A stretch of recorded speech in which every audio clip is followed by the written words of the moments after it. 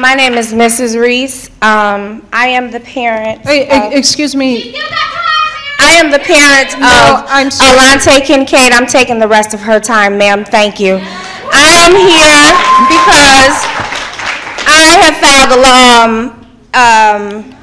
with DPI for children. My son has an IEP. They have been found, I'll say guilty of the fact of violating 2 out of 3 with children with IEPs. I don't care if my son have activities outside of school.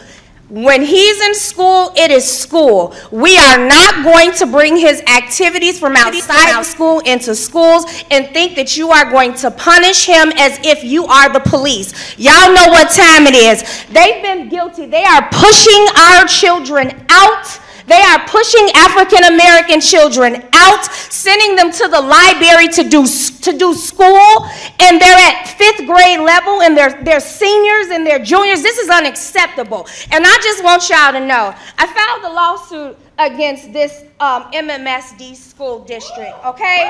Due to the fact, because they have violated my rights. My son is in a little bit of issues right now with the law, but it ain't got a damn thing to do with what they did to him last year up at school, okay? So I ain't going nowhere, Cheatham.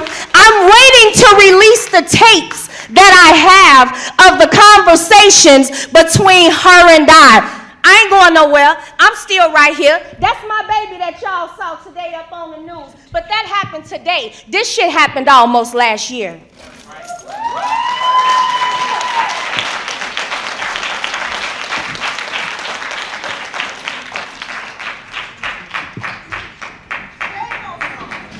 The next speaker.